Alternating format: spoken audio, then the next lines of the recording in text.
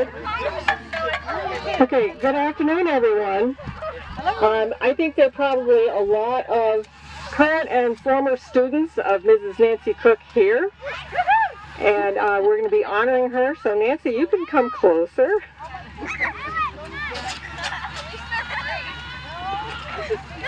That's good. I think so. First of all, by way of introduction, I am not Mother Goose. I am not Betsy Ross.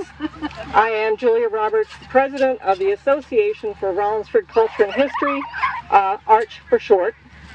You may know ARCH as the people who maintain the historic Colonel Paul Wentworth House here in town.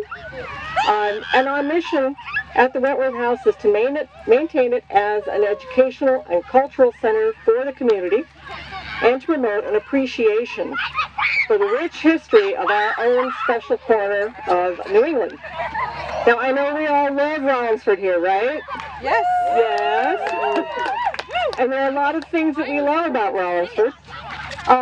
Particularly, a lot of us, especially those of us at ARCH, really love Rollinsford's history and its culture. We have a very deep and long and rich history. And many people have shown their love and appreciation for Rollinsford heritage in a variety of ways. Some by preserving its historic buildings, some by collecting photos, artifacts, and memorabilia, others by researching and sharing stories of our town's past. Several years ago, ARCH established the ARCH Heritage Award to recognize those people who have made a significant contribution to preserving the heritage and history of our community.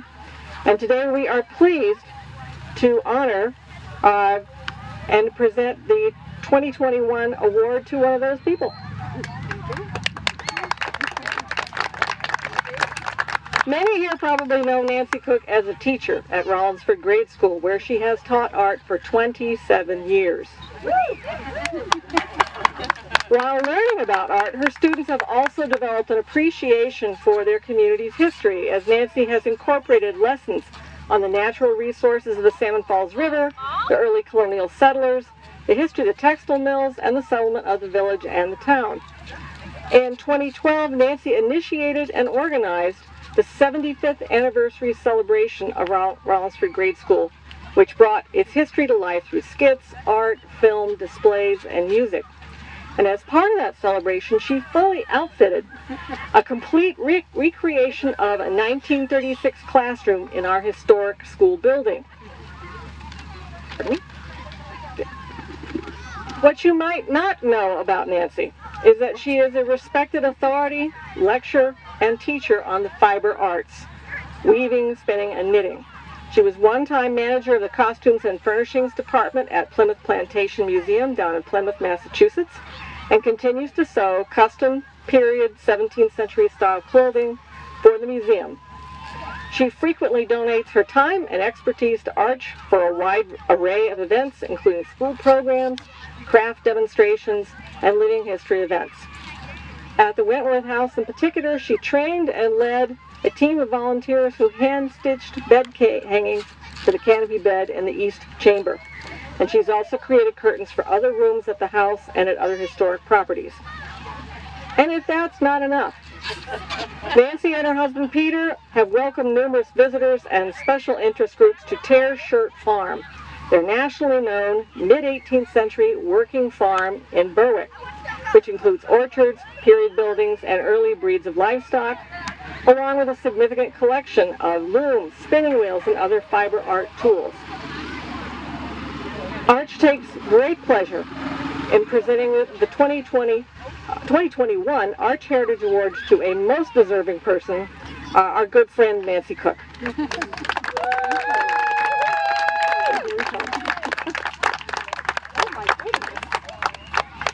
So there you are. Yay! You want me to hold that one? Yes. Something to say? Yeah, we'll trade. We'll trade. You covered so much. Sorry to steal your thunder.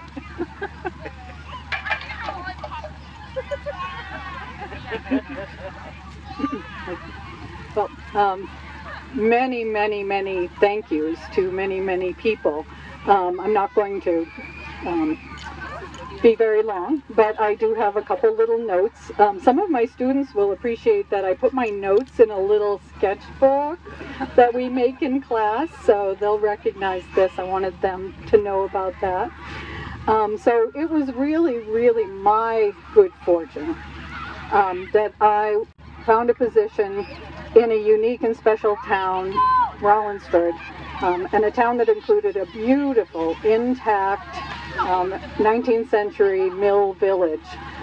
There are abundant resources in this town that make educating the students in Rollinsford so easy. I mean, we can integrate so many subjects.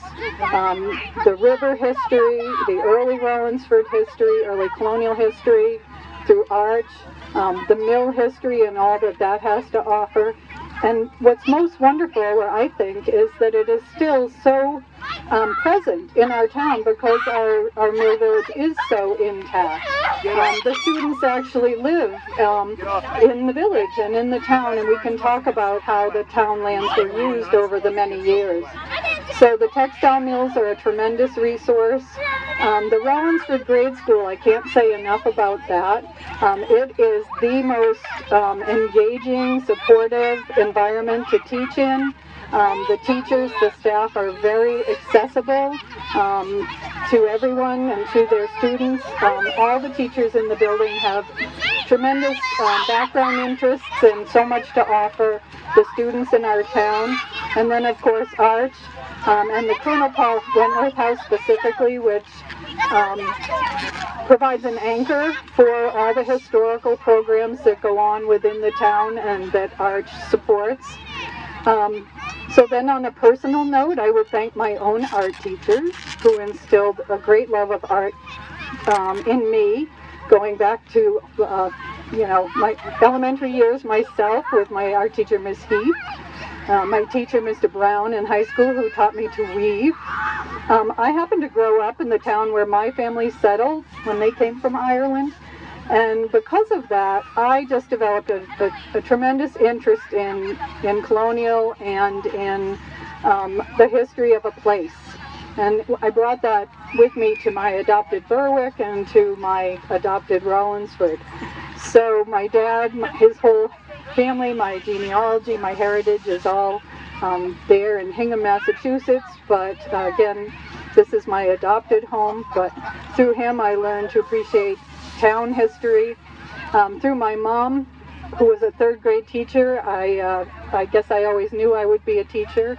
She was always a teacher of school, and then also later she was engaged in fiber arts and just taught me to be a tremendous teacher. So those two things my mom and dad put together for me. My husband here in front, Peter Cook, who I met while working at Plymouth Plantation, is my partner in all things history, whether it's, it could actually be just about anywhere in New England. We can find ourselves curating or putting up an exhibit display or doing a demonstration and just bringing our things all over the place.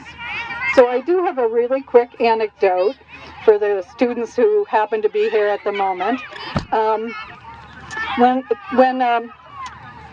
the kindergartners arrive, I meet them on their first day at the Rollinsford Grade School wearing a chef's hat and an apron and holding a spoon. And this is so they will remember that I am Mrs. Cook. All right? So once I'm sure they'll remember that I'm Mrs. Cook, I tell them that I really don't like to cook. I like to make art. So I take off the chef's hat and put on a beret and put down the spoon and pick up a paintbrush. And I'm Mrs. Cook, the art teacher. So when I was reminiscing about some art field trips recently, I was talking about a day that the school came up to the art house and I was dressed like Julia in period costume, period garb, and I was hearth cooking, making applesauce and pancakes for the first and second graders that were there. So as I'm explaining this to the 5th and 6th grade, from the back of the room, one of the students said, "But you don't like to cook."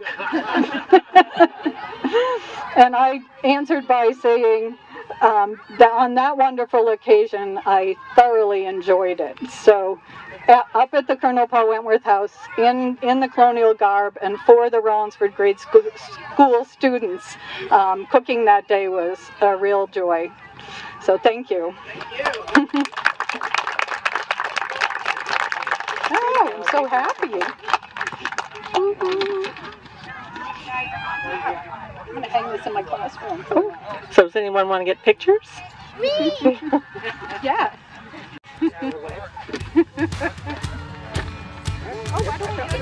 Hey, come on over. Want to be in a picture? Come on, come be in a picture with me. Hey! Have a picture taken with Mrs. Cook, the art teacher. Come on over. Now's your chance. Come on over with Kayla. Megan. Come on. Hey, Ben, where you going? Go stand right there.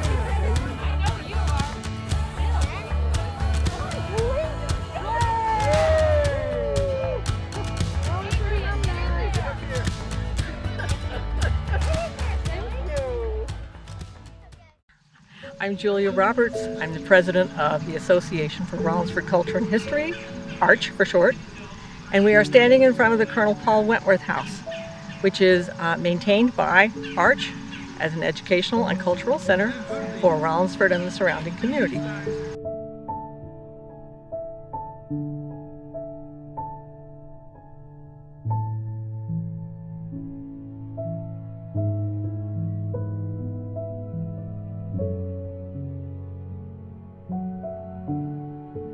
Okay, so my name is Lucy Putnam, and I am the secretary of the organization as well as the chair of the development committee. And ARCH is a completely volunteer-run organization. It has been from the start. The interesting piece about this house is that we sometimes nickname it the house that came home. It is a house that was moved, it was built in 1701, but then moved to Massachusetts, to Dover, Massachusetts in 1936. And then we had the opportunity to bring it back in the early 2000s, and we were able to rally support from the town, from some various grants, from the New Hampshire Charitable Foundation, from the L-Chip Foundation, so various foundations, but allowed us to bring the house back. But really the root of it was the donations and the excitement that the town had for this house and the project of bringing it home. And that has continued to be the base of support for the organization. Our membership, donations that we receive, support that we receive from local organizations, and the value that people see of this wonderful resource that we have right here in Rollinsford. Thank you. Let's just walk over here on the lawn. Half a dozen kids.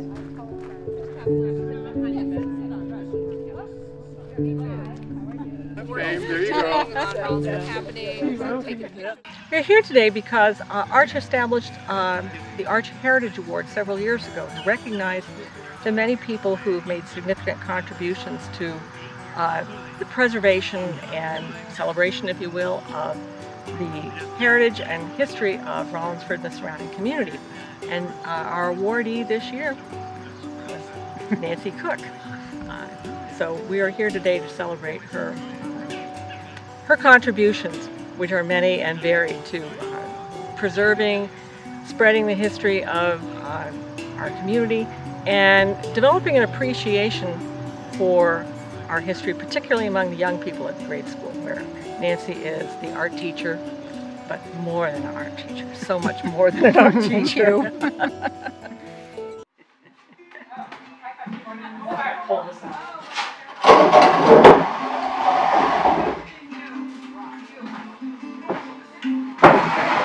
Okay, so this room is the new kitchen. So we're in the lean-to part of the house, which we believe was added on to the house probably in the 1740s. And this is the cooking fireplace. And yes, we actually do hearth cooking on this fireplace. We do demonstrations at some of our living history events, and also the occasional private hearth cooked dinner. So a lot of that cooking takes place not in there, where the fire is, but out here on the hearth, this brick hearth. We'll shovel coals out from the fireplace and then we can place something over the fire, such as a trivet like this, a frying pan, the bake kettle. You can put a pie in that. There's a lot of things that you can do on the hearth in front of the fire. The other piece of equipment that we often use, which is actually more late 18th century, is this item, which is a tin kitchen, and it's used for roasting meat. The meat would actually be skewered on the spit here. Yep. And then the open side is placed in front of the fire. If you need to turn the heat up, you move it closer. If you need to turn the heat down, you move it away. Open the door to baste the meat, check and see how it's doing. Turn it from time to time if you need to, and position it this way.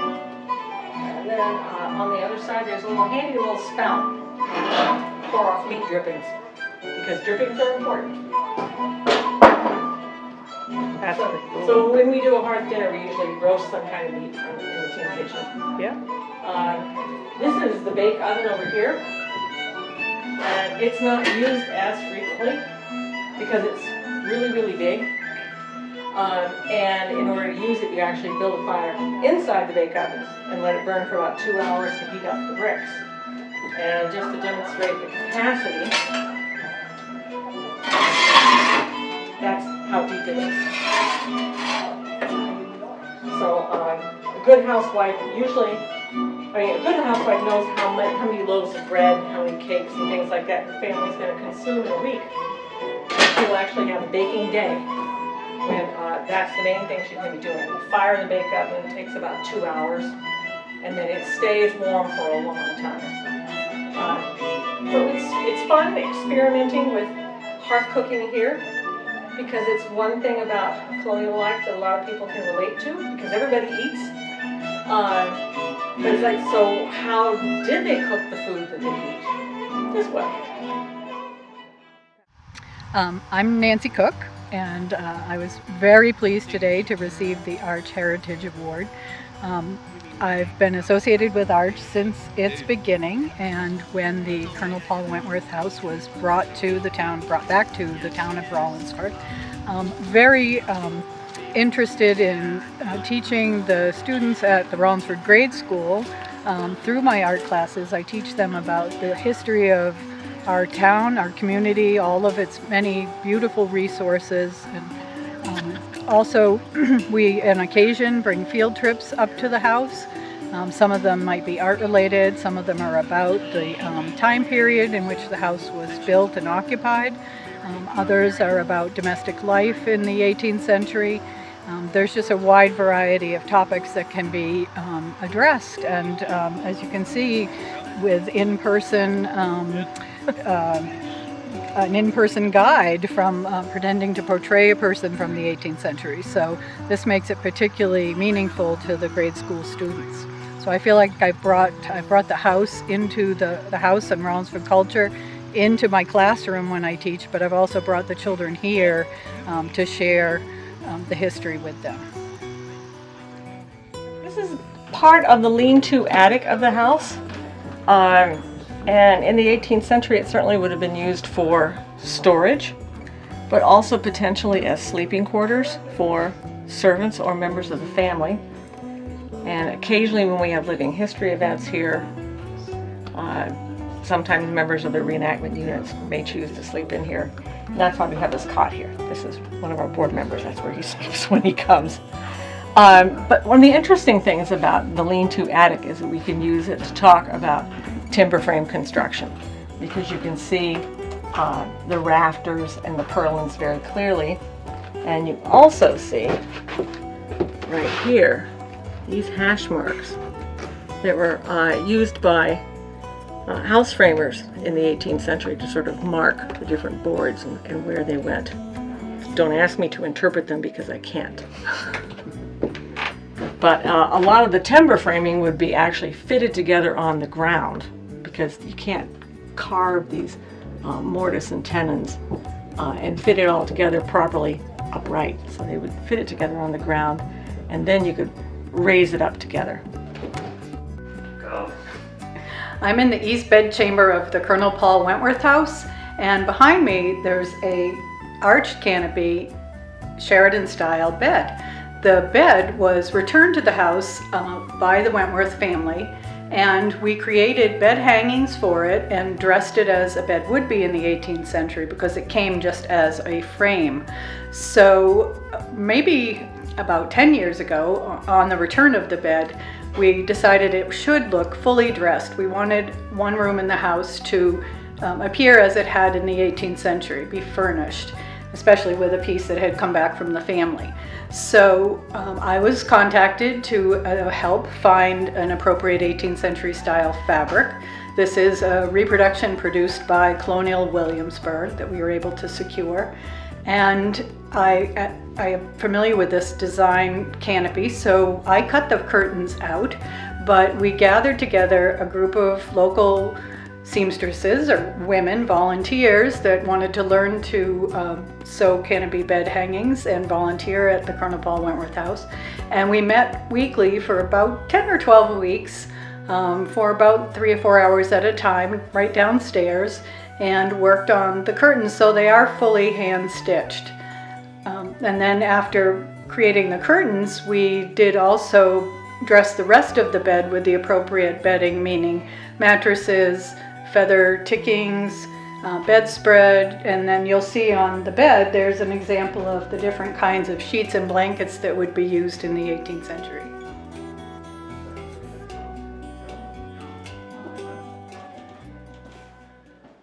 Today sort of looks like a dining room.